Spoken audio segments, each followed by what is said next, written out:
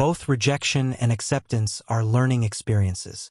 There are many people excited to promote their offerings to others, some purely for profit, some for mutual benefits. There are many people motivated by emotional needs and follow along the dotted line. Do as I say, and you will be just like me. Sales techniques.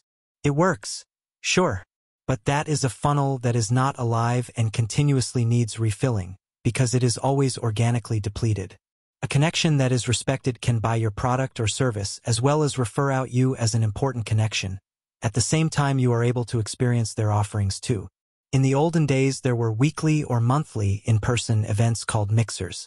This is where people in a community or larger area get together and meet others, share information, names and business opportunities, talk among themselves, and even make plans for further interaction. Regardless if sales were made or accepted, most commonly valuable connections were made. They were created out of respect for each other without false pretense, which is fertile ground for long-lasting, fruitful relationships. I can't even remember how many personal referrals I've provided to other people and businesses alike. I could say that many referrals I've handed out also turned into lifelong friendships, even a few that have reported back to be life-saving.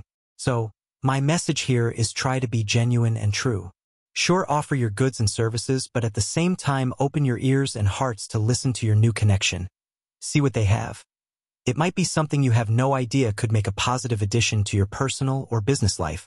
And again, it's possible you might receive that unknown or unsolicited referral by your new connection that could catapult your career.